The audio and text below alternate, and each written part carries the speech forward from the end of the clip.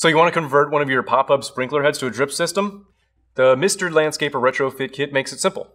Adrian Sanchez here for Sprinkler Warehouse. Let's get started.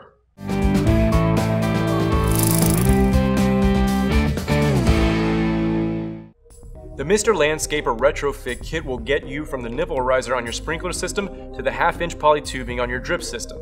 This retrofit kit functions as your head assembly to your drip system, so you won't need to purchase a head assembly. Gently dig around your sprinkler head. Unscrew the sprinkler head. This retrofit kit attaches directly onto the nipple riser. Put some Teflon tape on the nipple riser. And while you're at it, throw some on the elbow adapter as well.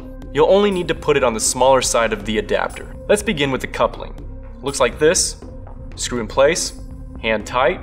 It really shouldn't need pliers for this. Pliers could potentially break the coupler.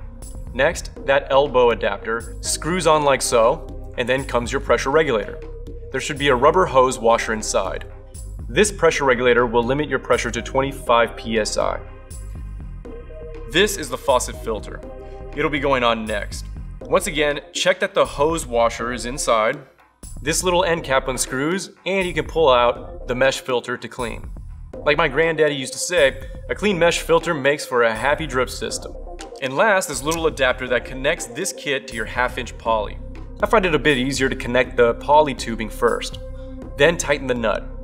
And now screw the fitting onto the filter. It's a good idea to unscrew the cap on this filter and run a little water through it now that it's installed, just in case you get a little dirt or debris in the system when you installed the retrofit kit. And done. Except for the part where you have to, put together the rest of your drip system. This layout will accept up to 300 feet of half-inch poly and a few hundred emitters. So you've installed a drip system into your sprinkler system.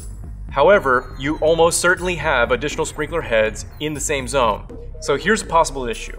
Drip systems generally run for a longer time, like maybe an hour, while sprinkler zones tend to go for, say, 10 to 20 minutes.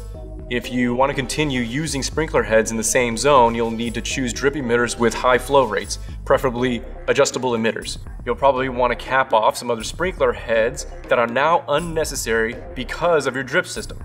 For that purpose, you can use pop-up sprinkler caps. We'll cover how to install those in another video.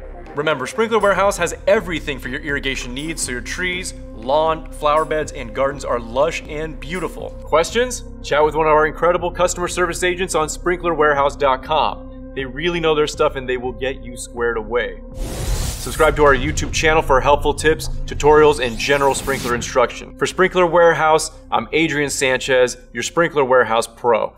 Later, irrigator.